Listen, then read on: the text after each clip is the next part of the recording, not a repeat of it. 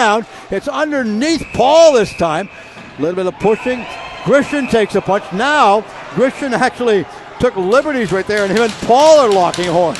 It was Evan Paul who threw the first stick jab there, and right back after. Look, you take a look, both of these guys. It is fight night at the fish tank. And you see a couple punches being thrown as well. And Steve, who said we expected this the whole time? Well, I said this a while back. It was going to be a little more aggressive. You can see the referee getting his riot pad out. Zampanta comes inside. Zampanta Lind trying to separate a few things out. Strand took exception to what Paul did. I shouldn't say Strand. I should correct myself. A line brawl.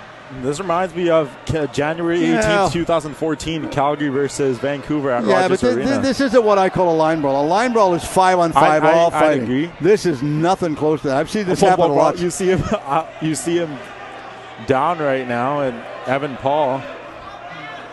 And then you take a look there at number 22, and so we got a player down in the corner, and I believe that's the goaltender.